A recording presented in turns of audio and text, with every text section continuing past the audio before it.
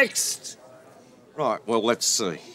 Well done. You've got your full licence now. We'll be needing the licence fee, Form 44A, 52B, 2 forms of identification, and your best friend.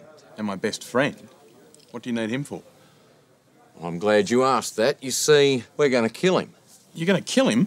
Yes, well, you were going to do it anyway. Gives him time to say goodbye. Not as messy, less paperwork, that sort of thing, you know. But what if I don't want to kill my best friend? What do you mean you don't want to kill your best friend?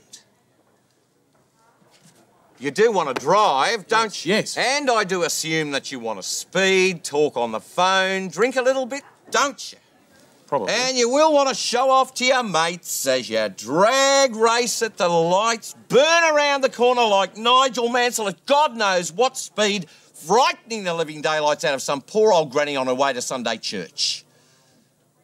You ain't a wuss, are you? No. Good. It's not all that bad. You can always find another best friend. You'll be this person's best friend, Why won't another you? best friend? Look, do you think we could perhaps kill someone else? But then you'd be killing someone else's best friend, so technically we'd need a replacement. It's far, far better you kill your own best friend. Now, have you considered how you want to kill him? You know, driving too fast, not paying attention, drinking. I must admit I'm always partial to something that impresses the ladies.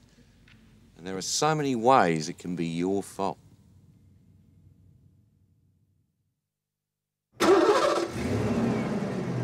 Come on, run him over. We haven't got all day.